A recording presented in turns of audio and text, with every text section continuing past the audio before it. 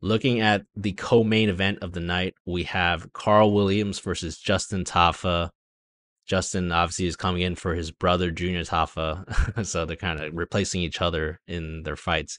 Karl Williams 9-1. He's 5-0 in his last five, and he's coming off of that decision victory over Chase Sherman, fighting off against Justin Tafa 7-3. He's coming off of a KO win over Austin Lane. Looking at the odds for this fight right now, we have Karl Williams at minus 172, open up at minus 250.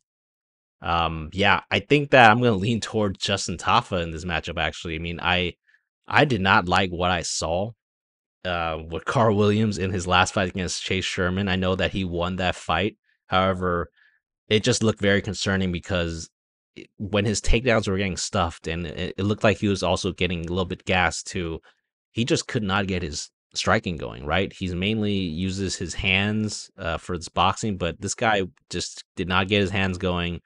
He was also getting his legs chopped up by a guy like Chase Sherman.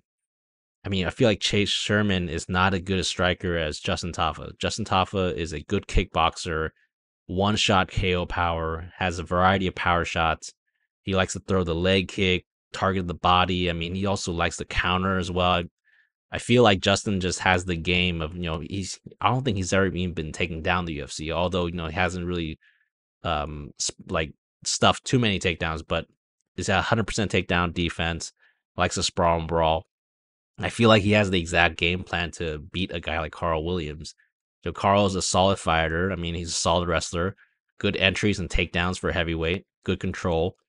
However, his striking is just average and maybe even below average. So I feel like Justin will stuff enough takedowns to get to a KO victory and just really KO this guy. So I think the pick here is going to be Tafa for me.